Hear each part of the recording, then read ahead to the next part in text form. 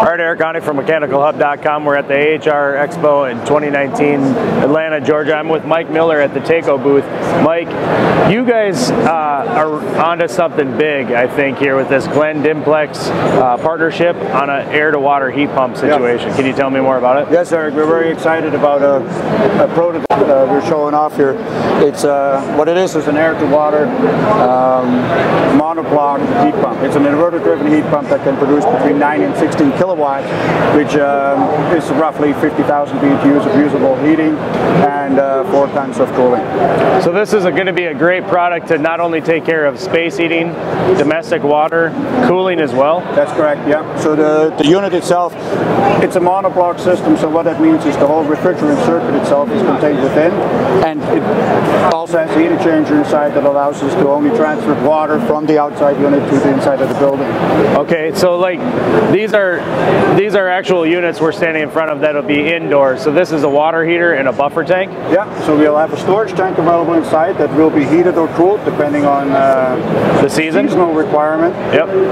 And then from here you will also service your heat emitter, which could in many cases will be a fan coil to begin with, but it could also be radiant for heating, could be radius, whatever it may be, low temperature baseboard. Yeah, you've got the flexibility because it's a hydronic system. Exactly. Then we also have a domestic hot water tank on the inside that'll allow us to produce just traditional 130 degrees Fahrenheit domestic hot water. Wow, so it's really, really clean looking. This is going to be what the control will basically look like.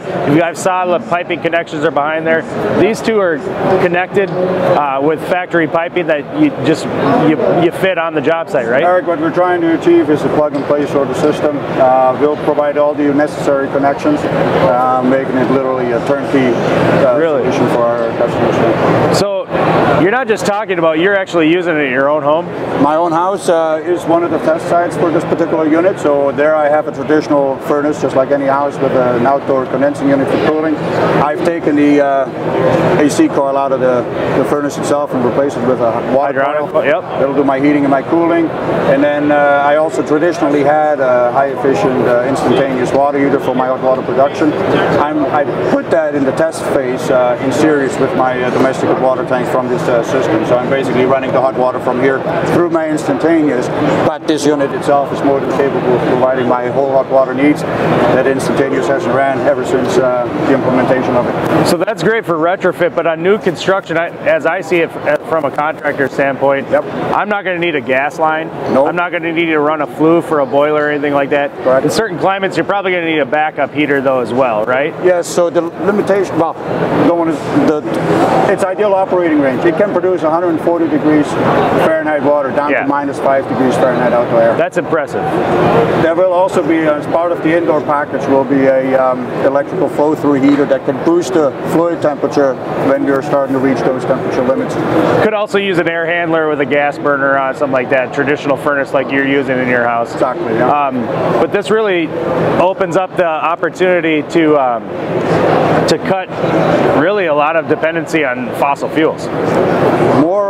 More areas around North America are starting to go this way. There's a lot of talk about zero carbon footprint, so on and so forth. This is going to be the perfect solution. I believe that with this particular solution, we will be able to go after some of the traditional forced air markets or buildings available. Excellent, excellent. Yeah. Well, it's impressive looking. Yep. That's for sure. Very excited. I'm excited to learn more. Thanks a lot, Mike. You're very welcome. Thanks, Gary.